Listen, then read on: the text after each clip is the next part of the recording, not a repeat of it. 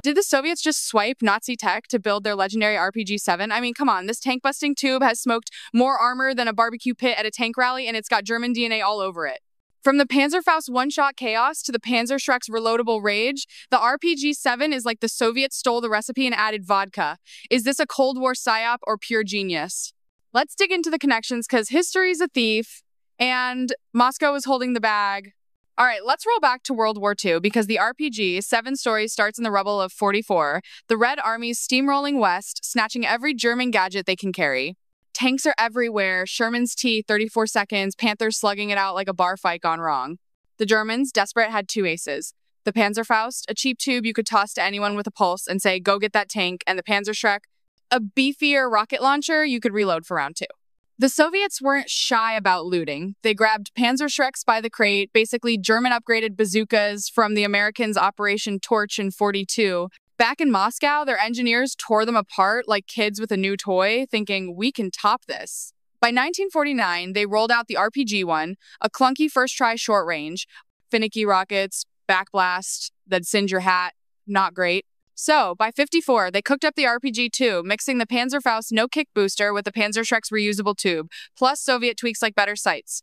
It saw blood in Hungary 56, shredding barricades.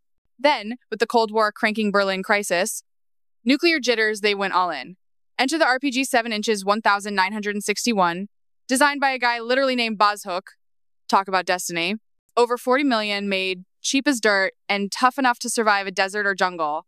I snagged a demilled RPG manual at a flea market, once smelled like old paper and bad decisions. The pages screamed German influence, warhead shapes from the Faust, tube design from the Schreck. But the Soviets turned it into a weapon that's still kicking today. It wasn't just about copying. They studied how the Germans used these in the field, ambushes in the Ardennes, street fights in Berlin, and built something that could handle the rough stuff, like partisan warfare or mountain skirmishes. The RPG-2 even popped up in Algeria's independence war, where French troops learned the hard way that a simple tube could flip the script on colonial firepower. By the time the RPG-7 hit, it was ready for prime time, blending that captured know-how with Soviet mass production. Factories in places like Tula churned them out, like tractors, making sure every infantryman from Hanoi to Havana had one in hand. Let's get nerdy with the RPG-7, because this thing's a beast with a brain. Picture a tube 950 millimeters long, weighing just 7 kilograms empty, like carrying a broomstick with serious attitude. It fires the PG-7 Volts rocket, a shaped charge monster that melts 330 millimeters of armor at 200 meters. Want to hit a bunker or truck? Stretch that range to 500 meters. Modern versions with tandem warheads laugh at reactive armor like it's a bad joke. Loading this thing feels like wrestling a bear, but at least I'm not toast. How's it stack up against its German roots? The Panzerfaust was a one-trick pony, recoilless, no rocket motor, just a booster charge. Point, step on the pedal trigger, and it flies 30 to 60 meters max. No backblast to roast you, perfect for popping out of a Berlin ruin in 45. But you had to get close enough to smell the tank's exhaust. They churned out 6 million dirt cheap at 20 Reichsmarks, often by forced labor at places like Hugo Schneider AG. It was brilliant for urban chaos, think Stalingrad, where a single shot from a window could turn a panther into scrap but worthless beyond spitting distance. Panzerschreck? Closer cousin. A true rocket launcher with an 88mm warhead, punching 210mm at 150 meters. Reloadable, two-man job, but early ones burned operators without the blast shield. Imagine firing and turning your buddy into a campfire story. The RPG-7 learned from that. Its Venturi setup keeps the backblast safe, and flip-up optical sights make aiming feel like you're not guessing. Lighter than the Schreck's 9-kilogram slog. Reloads take 5 to 10 seconds. Just pop in a rocket and go. Cost? Under $2,000 today versus the Schreck's wartime small fortune. The Soviets went wild with versatility. Anti-tank, anti-personnel, even thermobaric rounds for caves. Panzerfaust? One shot, one job. Panzerschreck? Mostly tanks, limited tricks. Accuracy's better too. RPG's fins and booster shrug off wind unlike the Schreck's wobbly shots. Downsides? That backblast torches 20 meters behind, so don't fire near your squad. And in dust or mud, the tube clogs just like the Schreck in snow.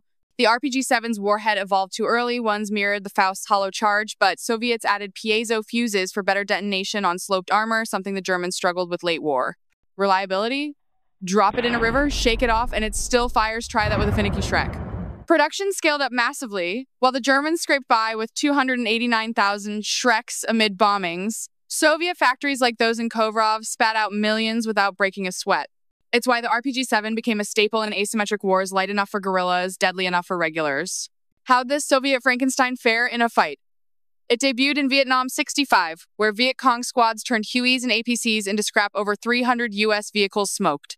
By the Six-Day War '67, Arab forces with RPG, 2S bloodied Israeli centurions. Afghanistan '79, Mujahideen made Soviet convoys cry, flipping BTRs from hillsides.